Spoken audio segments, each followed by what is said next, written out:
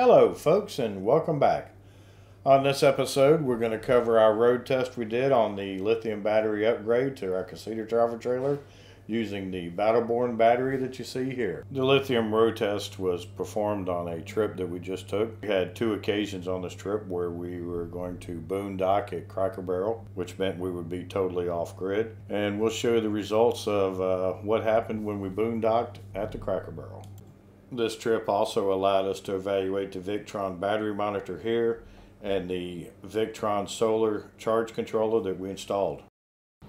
Alright, we're at the Cracker Barrel. We've been here about 4 hours. You can see currently we're using 18 watts coming out of our battery. We're down to 98%.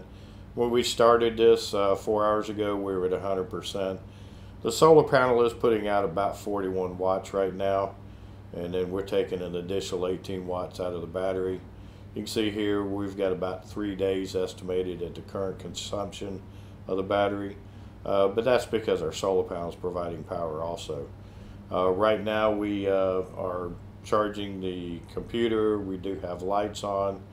The max fan that came with the trailer is running on 5, which is mid-range. It goes from 1 to 10 for the settings. We're using it to pull cool air in from the outside, and we're comfortable here, so we'll give you a look at it in the morning. Alright, this is a screenshot of our battery monitor the next morning.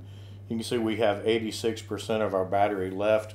We only use 14% of our battery overnight. You can see right now I'm drawing about 8 watts out of it. I don't have a whole lot on right now. The fan's on about 3. That was what is on all night long. We got up this morning. We did have to turn the heat on for a little bit. It is the propane heater, but it still uses electricity for the fan. And you can see it took us down to 86%. This is a screenshot now that we've started the Jeep up. The sun's up, charging with solar. And you can see that we're putting 71 watts back into the battery. We're drawing 5.25 amps into the battery. Now that's a combination of about 40 watts coming from the solar panel, and the rest of it's coming from the pigtail on the 7-pin coming from the Jeep.